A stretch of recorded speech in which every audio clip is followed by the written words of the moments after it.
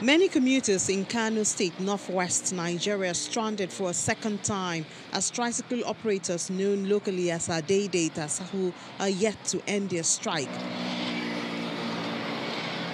Deserting the roads is part of the message from the operators to the government that a tax of 100 naira daily and the stress of paying same to the bank is creating a lot of hardship for them. That 100 will never pay for the road, will go bank because of 100 naira. This is too much. Commuters decry the situation as most of them are left to walk hours to get to their destination. It has affected me really because I'm going to Bampai down there, and it's only Keke that can take us to the bank where I'm heading to. And now there is no Keke, so I have to trek, and it's far from here.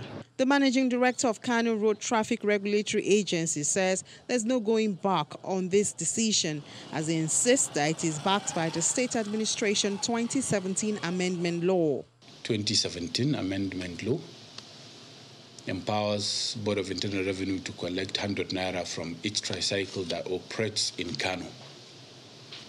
And this is exactly what the agency is doing. This is how the operators react to the government stance. 97% of tricycle riders are riding for people. What if the owner of the tricycle now collect the tricycle for the person in hand? Who will balance the remaining money? What if you pay in advance and your keke develop problem, or you have a problem, or the owner of it collect it from you? How is he going to feel? Meanwhile, the government says it's still in talks with the leadership of the association on plans to provide mass transit buses for commuters.